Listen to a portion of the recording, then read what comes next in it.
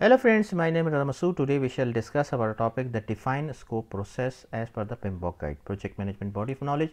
So friend, if you have interest in project management or you are planning to give exam of PMP in near future, so this is a very interesting and important topic for you.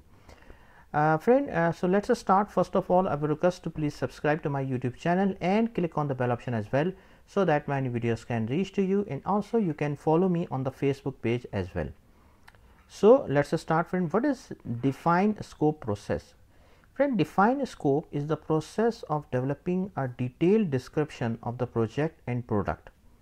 The key benefit of this process is that it describes the product, service or result boundaries and acceptance criteria.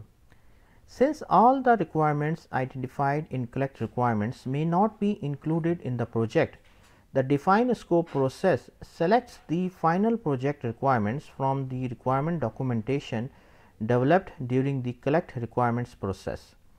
It then develops a detailed description of the project, product, service or result. The preparation of a detailed project scope statement builds upon the major deliverables, assumptions and constraints that are documented during the project initiation. During project planning, the project scope is defined and described with greater specificity as more information about the project is known. Existing risk, assumptions and constraints are analyzed for completeness and added or updated as necessary. The define scope process can be highly iterative. In iterative life cycle projects, a high level vision will be developed for the overall project, but the detailed scope is determined once iteration at a time, and the detailed planning for the next iteration is carried out as work progresses on the current project scope and deliverables. Now, we shall talk about the input for define scope process.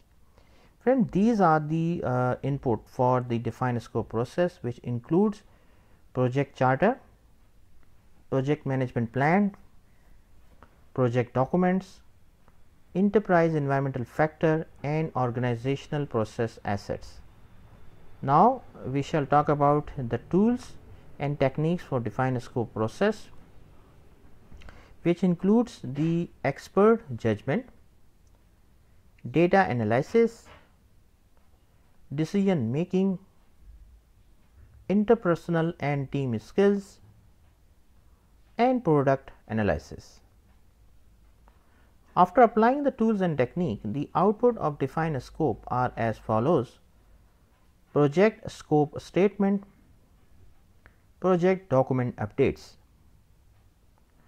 So friend, thanks a lot for watching the video. I hope you like this video. If you like it, please share it with your friends and colleagues, and thanks a lot for watching the video.